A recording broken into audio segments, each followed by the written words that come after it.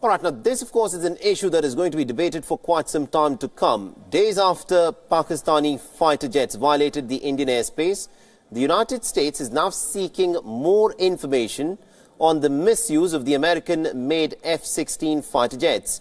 When asked about the report that Pakistan had violated the end-user agreement with the United States in this week's conflict with India, a State Department spokesperson has said that America is aware of these reports and is seeking more information from Pakistan.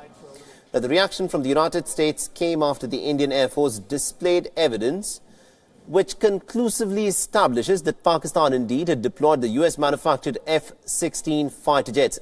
And what you're looking on your screens is a shrapnel of the AMRAAM missile that was fired by Pakistan on Indian territory. Now, this is a missile that can be fitted only on an American-made F-16.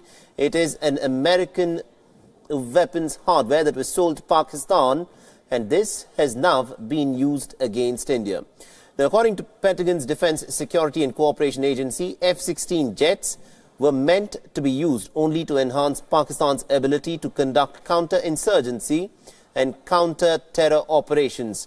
Documents in the public domain reveal that the United States has imposed nearly a dozen restrictions on Pakistan related to its use of the F-16.